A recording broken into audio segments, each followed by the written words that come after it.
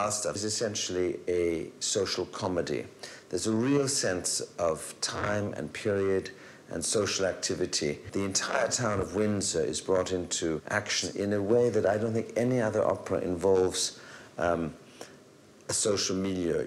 When we came to work on this production, it seemed an interesting way to focus ourselves on this piece. In the second part of the 20th century, after the Second World War, the other two things that were very important to us in this production were also the notion of the hunt, because Falstaff has always talked about hunting women, hunting animals. So we wanted to use this notion of hunting, which is of course an aristocratic pastime. So we've had fun with that in the situation of Sir John Falstaff hunting Alice Ford, hunting Meg, etc. The other thing which is so important in this production that we've concentrated on a lot are the pleasures of eating and drinking.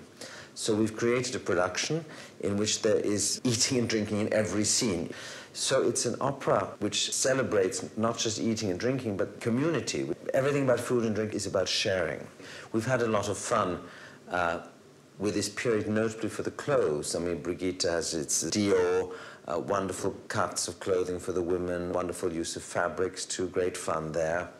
And of course, a very wide use of the wonderful fabrics that are used in men's clothes, tweeds, hunting, pinks as they're called, the beautiful use of felts, leather and shoes and all these things that are so wonderful in men's clothing.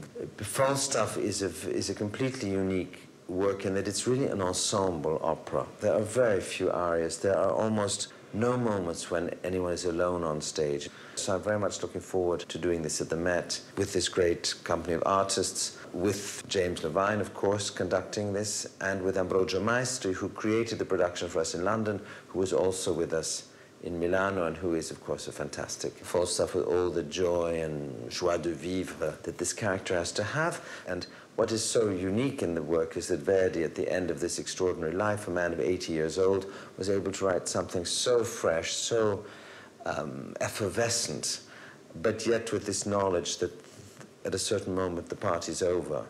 And all of that is in this work, but it is essentially a celebration of life and a celebration of living in the moment.